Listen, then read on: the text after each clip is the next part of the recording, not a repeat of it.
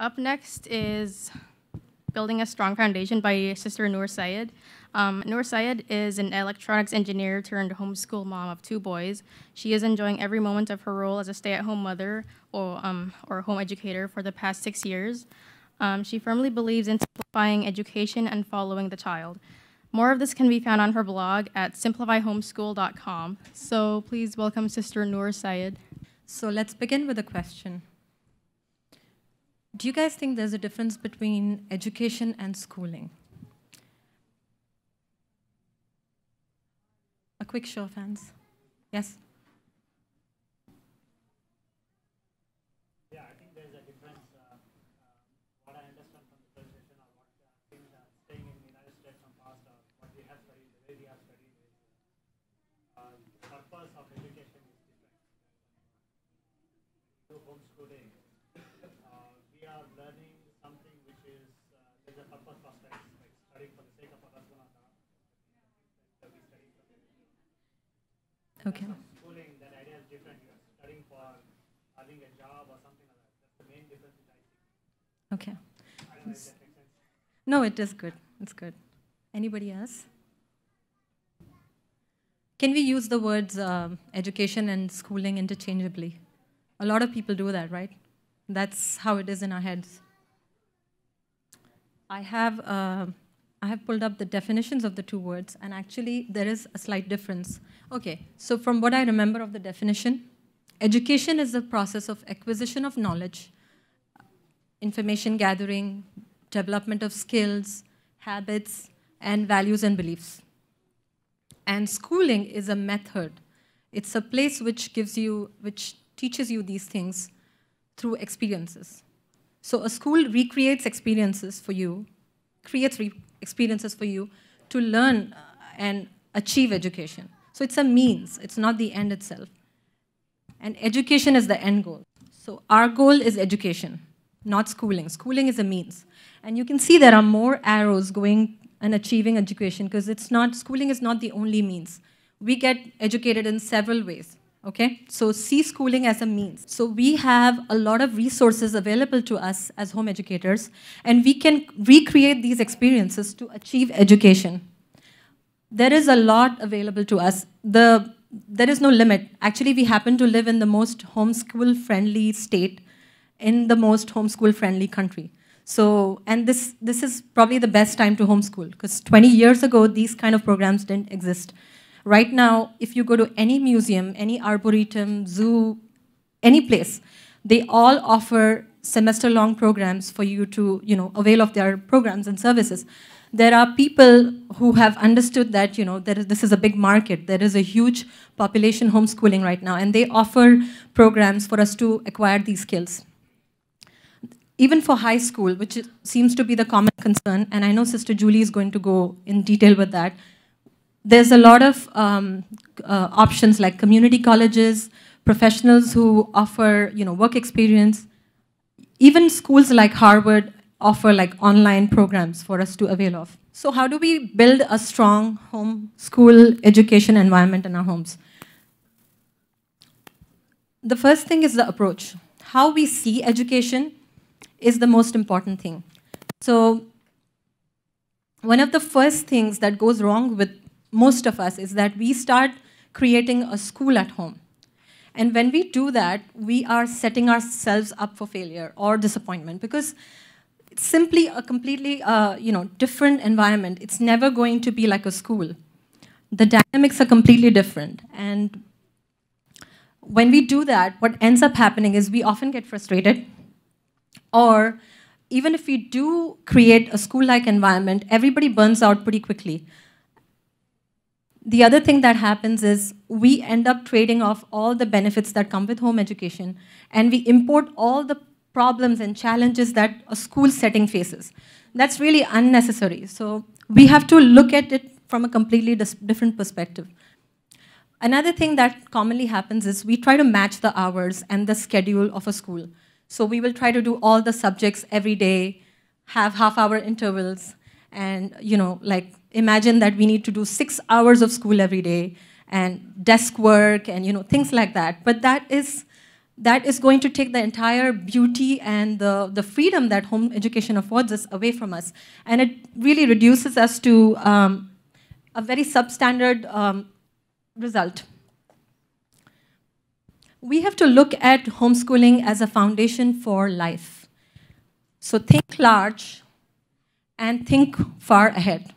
These are the two things that we should keep in mind. Imagine homeschool as not a cog in the wheel or a step that comes before college.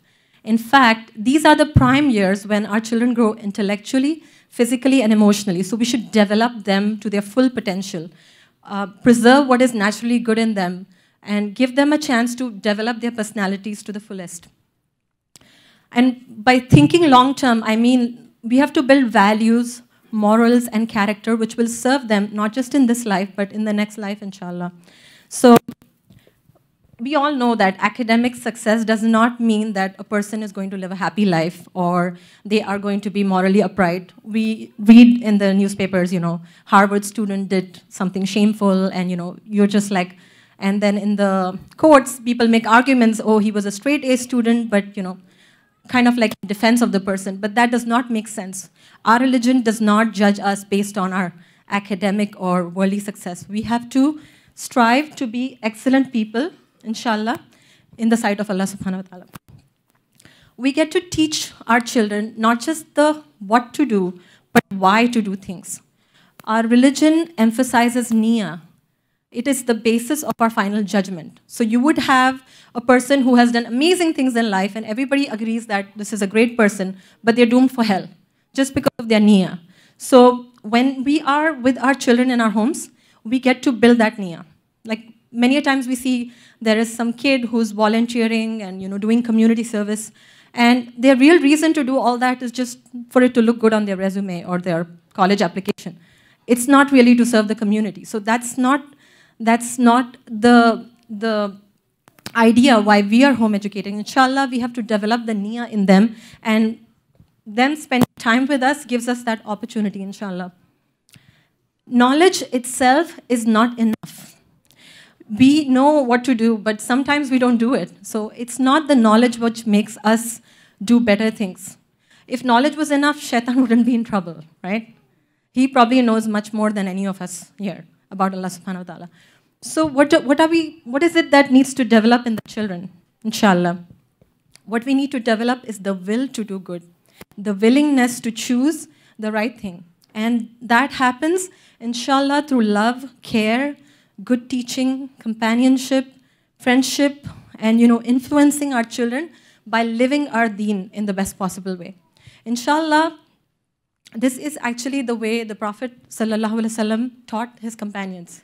This was his way. He was gentle, he was following the deen, he was living Quran, and he was soft on them. He was nice and gentle and loving with them. In fact, the Quran says, I think it's in Surah Al-Imran, Allah subhanahu wa ta'ala says that surely you would have, if it's from the mercy of Allah that he made Prophet ﷺ gentle and easygoing. If he was not, they would have surely left you. That's what Allah subhanahu wa ta'ala says. So then when we have children in our company, we have to choose a more gentle approach, inshallah. There is a video that I really wanted everybody to see, a small clip.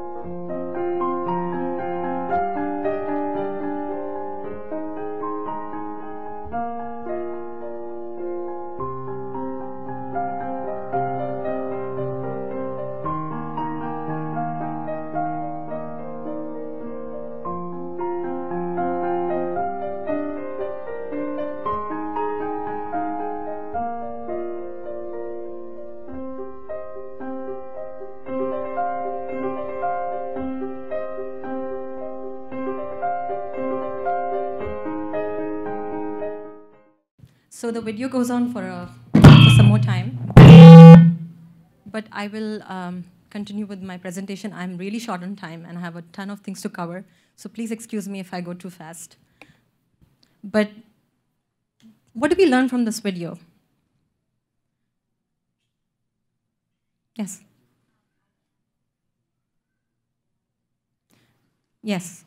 So if you have more than one child, you would know that even if you have the same environment that in which they are children of the same family, they are getting nurtured in the same way, you're raising them in the same way, but they have distinctly different personalities.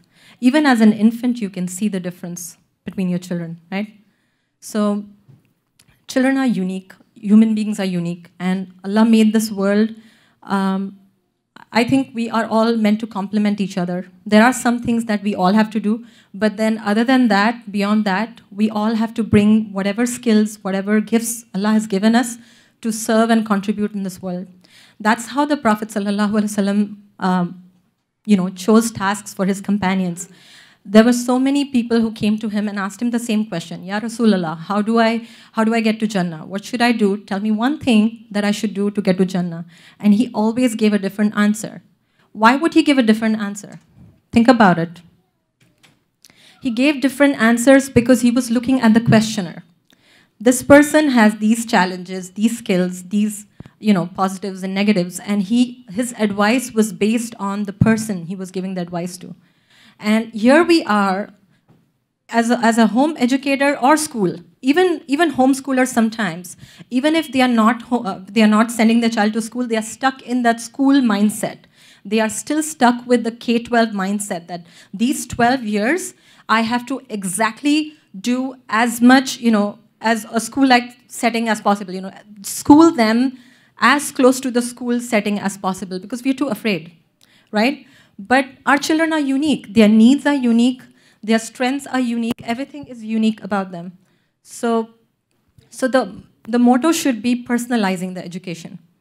Inshallah, we have to see where our children are developmentally, first of all, how their personalities are, and then cater to those needs. That is the best way to leverage on this beautiful opportunity that we have in front of us, inshallah. We should feel free to choose curricula or grade level, even grade level, to see where the student is. There are times that you would feel as a home educator that, oh, the child is at home, I have all these hours, I can teach this, and I can do 4 different math curriculums and 5 different science curriculums, and he's going to ace it, and he's going to skip grades, and he's going to just fly, basically. But what is the price we are paying when we do that? There is something else which is going to be taken away. Some kids are not developmentally ready, and we push things just because they are supposed to be at a certain grade level. It's not uncommon among home educators that our children sometimes with some subjects they will be a grade ahead, with some subjects they may be a grade behind, and that's okay. I want all of us to relax and just trust the process. As long as we are consistent and we are dedicated, inshallah, they will learn what they need to learn, inshallah. There is a history of age-segregated schooling. I really don't have the time to get into it, but if anybody wants to know, you can ask me at the question and answer time, and I'll tell you how this came about, inshallah. Okay, so there is a lot of other advice here, but I'm going to skip ahead and talk about the next point. Preserve what is good in them. Children have certain tendencies that can be very irritating to us, like they ask questions and they like to see things in a different way, and then we're like, how did you think about that? Like, what are you talking about? Things like that. But actually, these are their gifts. Like divergent thinking or looking at a situation, a scenario, in a completely different way is a gift. And probably in the future, the people who have these skills will be at an advantage. So we want to preserve this in them, inshallah. So let them play. The best way to preserve it is let them play, let them think outside the box, let them tinker around, let them do something that fancies them, not what fancies you and me, inshallah. So another point is, don't push too many instructions. Don't dictate what they should do every single minute of the day. Inshallah, when we give them less instructions, something comes out of them, they think their own problems, and then they think of the solutions themselves, inshallah. Put them in the driver's seat. Let them decide what resources they want to use, how they want to spend their day, and how they want to work. I'm not saying that this should be the only thing they do in the day. There should be some structured work, and there should be some structured lessons and stuff, but don't let that be the entire day. Choose few hours for that. See, we are very efficient as, because we are doing one-on-one instruction. We get done with stuff, even if you want to focus on your core subjects like math and language arts, which should be done every day, you would be done with them within a few hours. Like what would take a school several hours, you would be done in an hour, actually. So use the rest of the time, inshallah, to provide them resources, be like a facilitator rather than dictating what they should do. And oftentimes, the lines will blur between work and play, but respect the play that they do. That is work. That is work, because there's a lot of research. I have written an article for MHE about play. Inshallah, you can go and see it. Especially if you have a young child, that should be, we should allow them to play. It really develops them and makes them developmentally ready for the future lessons that's gonna, take all. They need to use that brain architecture has to develop for them to, like they say, true reading doesn't happen unless the both hemispheres of the brain are coordinated, for example. And we push reading lessons early on, and we don't let them play. But when they're playing, all of those connections are getting stronger, and they're getting ready for these kind of academic work, inshallah. Another thing is that, give less instruction. So what do? For example, if you can avoid giving them writing prompts and like line paper, don't give them that. Give them like blank paper. Let them use their imagination. Let them just think of original ideas. Let them decide what they want to write about, or if they want to draw a picture, that's fine. Just choose things within the day where they get to choose what they want to write about. Because any great person in history, if you look at them, they were able to pursue a problem with grit and resilience for a long period of time. And nobody told them the question. I don't think anybody asked Einstein, tell me the theory of relativity. That was his original idea. He thought about it, right? It wouldn't happen if, these things cannot happen if somebody else is constantly imposing that on the person. It has to come from within, inshallah. So there's some more advice, but I'm going to again skip ahead. Inspire. We have to understand that we are at a huge advantage in terms of the amount of time we have and the amount of freedom that we enjoy. So we should literally stretch the boundaries and imagine the whole world as our classroom and make learning a lifestyle for your family, inshallah. It will not happen instantly. Gradually, you will learn this, and it's not just me. All of my friends here who are homeschooling, they all have this lifestyle, and their children are thriving, the families are happy, they all get to bond, and it's amazing. So you can travel, you can explore people and meet people from different cultures, you can do local trips, and you can go to events, you can expose them to new experiences. What this does is it contextualizes the learning experiences. What the life experiences actually contextualize everything that we are learning. I'll give you an example. So we went to a national park a few months ago, and we actually got to see the rock cycle, or like the weathering, how it happens, just by a waterfall. Because we could see the boulders, we could see the gravel, we could see the dirt, we could see the sand, and we could see how actually it's weathering.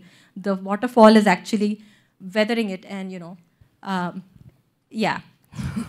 So I have only 5 minutes left, and I really have to jump ahead, inshallah. Okay, so what is another thing which is important for us? Inshallah, our relationship with Allah subhanahu wa ta'ala is the most important thing, because we cannot do this without his help. So when the command to the Prophet ﷺ was given to go and preach, Allah subhanahu wa ta'ala also commanded him to increase his worship. So imagine somebody has more work to do, more challenging work to do, and Allah is commanding him to stand up in the night even more. Because when we take up higher goals, we need Allah subhanahu wa ta'ala even more. So don't ever let your busyness and your homeschool stuff take over your spirituality. I mean, I'm not saying that you have to go and do some academic studies in the deen and everything. What you're doing is ibadah with your children. Just renew your niyyah every day, inshallah, that this is going to be for the sake of Allah subhanahu wa ta'ala, and focus on your worship too, inshallah. Allah subhanahu wa ta'ala promises that those who exert their best effort, Allah will surely guide them to His way, and indeed Allah is standing next to those who seek excellence. So we have Allah with us in this, inshallah. So don't worry, inshallah, just keep going and become more process-oriented rather than result-oriented, because you may not see the results. If we become too fixated with the results, we may actually make more mistakes. So don't look for outcomes. Focus on the process, inshallah, and know that Allah is in control. He got this, and trust Him, and just keep going with it, inshallah. I wanted to talk about socialization too, but how much time do I have? 4 minutes? Okay. Not bad. Okay, so socialization. This is like, that's why I said the S word. Because for homeschoolers, it's like the dreaded word, right? Anybody talks about socialization, oh, how are you going to prepare your child for life? That's what we usually hear, right? So I have a question. Whatever is your age, you don't have to tell me. But how much, in a typical week, how much time do you spend with people of that exact same age? So I don't mind telling my age. I'm 35 years old. I don't hang out with 35-year-olds. I barely see 35-year-olds. So what does that say? All those years, school years, college years of, spending time with back then, whatever was my age, that prepared me for life.